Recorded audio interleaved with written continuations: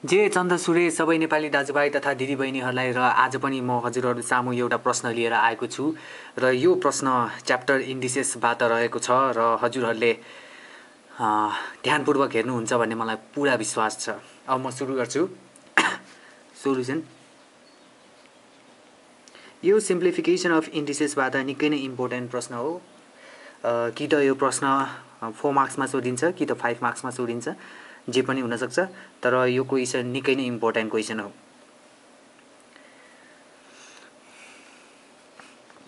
Given दिएको छ हामीलाई PQR is equal to 1। PQR is equal to 1। यसका केही इम्पोर्टेन्ट भ्यालुहरू म हजुरहरूको सामु भेटाउँछु। जस्तै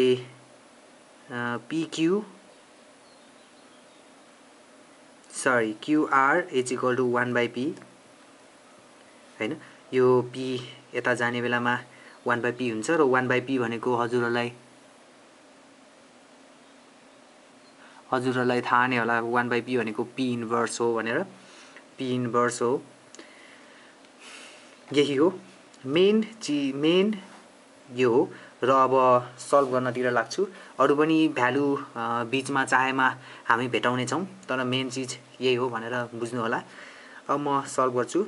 1/1 plus P plus Q inverse plus 1/1 plus Q plus R inverse plus 1/1 plus R plus P inverse.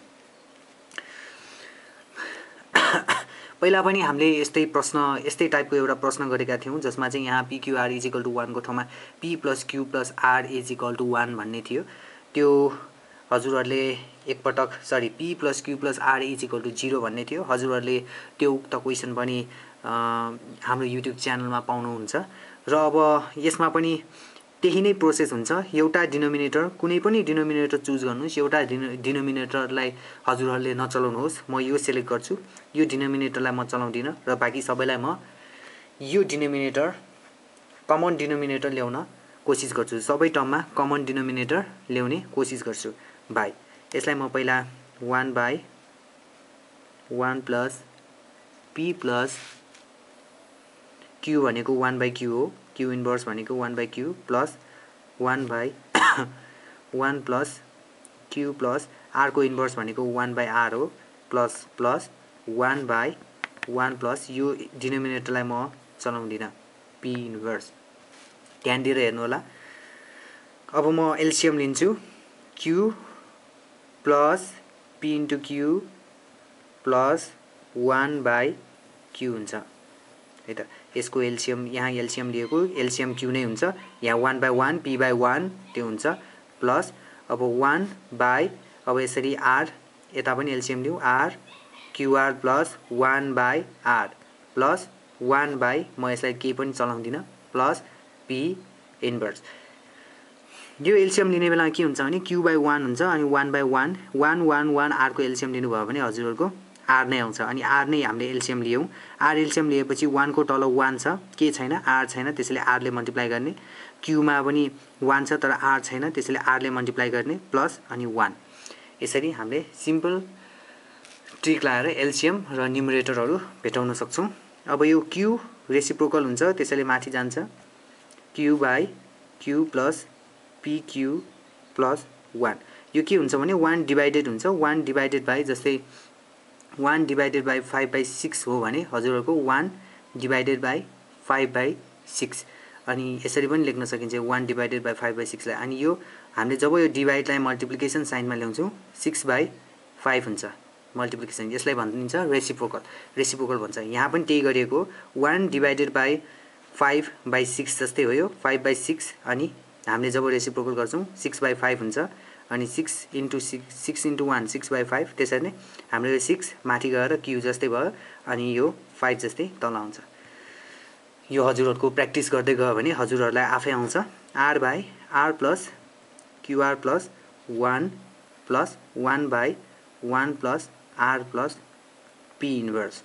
हजुरहरूले हेर्नुभयो भने यहाँ हामीलाई चाहिने राइट ह्यान्ड साइडमा 1 छ, याद गर्नु होला। त्यसैले हाम्रो कोसिस यही रहन्छ कि डिनोमिनेटर र न्युमरेटर दुवैमा कमन एक्सप्रेसन होस्। कमन एक्सप्रेसन जस्तै डिनोमिनेटरमा हामीले यो ल्याउन खोजिरहेको छौँ भने अब न्युमरेटरमा पनि हामीलाई त्यही चाहिन्छ, ताकि त्यो र त्यो न्युमरेटर र डिनोमिनेटर काटिन्छ र हामीले भेटिन्छ 1।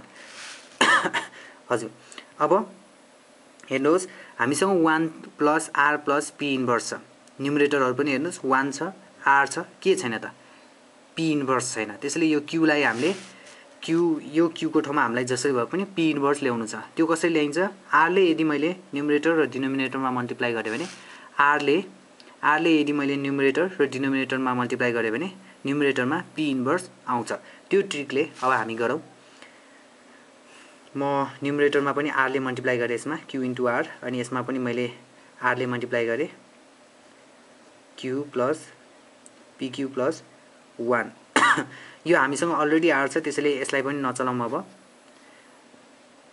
अब यो आर भइहाल्यो, प्लस क्यूआर भनेको भर्खरै भने मैले क्यूआर भनेको पी इन्भर्स हो, क्यूआर भनेको पी इन्भर्स हो। त्यसैले P inverse plus 1 plus 1/1 plus are plus P inverse is equal to QR भनेको ठाउँमा पी इन्भर्स है, क्यूआर भनेको पी इन्भर्स हो, क्यूआर भनेको पी इन्भर्स, अनि अब Q into R plus P Q R plus are into 1 are plus R by are plus P inverse plus 1 plus 1/1 plus are plus P inverse र is equal to P inverse हामीसँग आइसक्यो। P inverse QR भनेको P inverse हो, त्यसैले P inverse हाले। पिक्यूआर भनेको 1 हो, पिक्यूआर is equal to 1, त्यसैले 1 हाल्यौँ हामीले, प्लस आरको ठाउँमा आरै हाल्यौँ, plus R by are plus P inverse plus 1 plus 1/1 plus are plus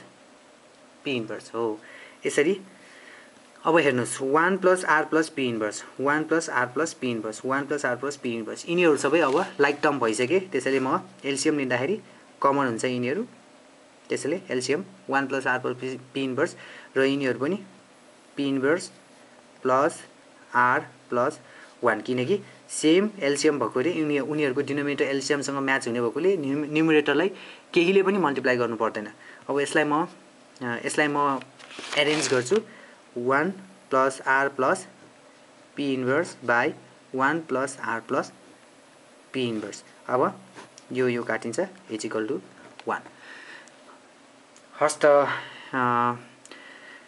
सबैलाई यो भिडियो कस्तो लाग्यो प्लिज फिडब्याक दिनुहोला र हजुरहरूको फिडब्याक निकै नै महत्त्वपूर्ण छ। हजुरहरूको फिडब्याक अनुसार नै हामी हाम्रो भिडियोमा परिवर्तन ल्याउने प्रयास गर्छौँ र यस युट्युब च्यानलमा हजुरहरूले साइन्स तथा म्याथका विभिन्न भिडियोहरू पाउने भएकाले युट्युब च्यानल एकचोटि सब्सक्राइब गर्नुहोस्, लाइक गर्नुहोस् भिडियोहरू र आउने भिडियोहरूलाई फलोअप गर्नुहोस्। हाम्रो यही नै आशा रहन्छ। यसैगरी अर्को नेक्स्ट भिडियोमा हजुरहरू सबैलाई भेट्ने बाचाका साथ म बिदा हुन्छु। जय चन्द्र सूर्य।